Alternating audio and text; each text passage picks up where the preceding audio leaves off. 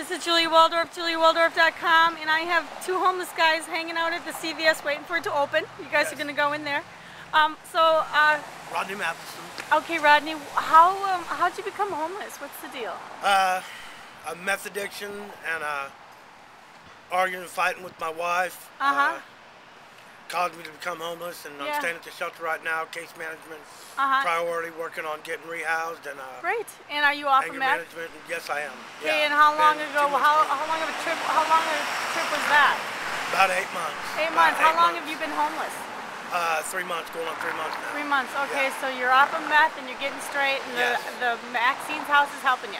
Yes. In Prado. Yes, Great. Mary Lou Sifton is my case manager. All right, well, wonderful. So you're getting on your feet and getting situated. Okay, cool. Well, that's cool. That's good news. That's good news. I'm glad to hear that. Yeah, they're helpful. They're really helpful. All right, well, God bless them. Yeah, drugs, I'll tell you what, they're tough on everybody. They are. The people who are straight and the people who are in it. Yeah, I have personal experience with it. It's tough. It is. Not for myself, but my loved ones. Anyway, and how about you? What's your name and what's... My name's Nicholas Robert Burrill Jr. All right, hi. Howdy, howdy.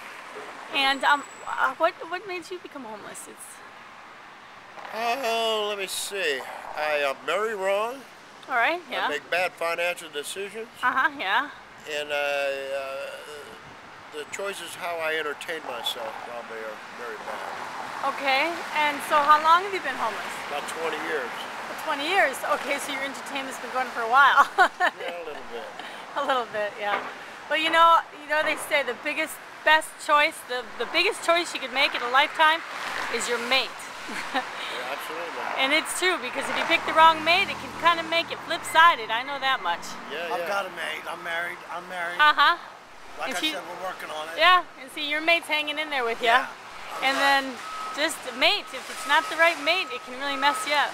Absolutely. Yeah. So anyway, thank you very much, and I hope you have a great day. All right, thank you. All right. Ciao, ciao. Bye-bye. God bless each and every one of y'all.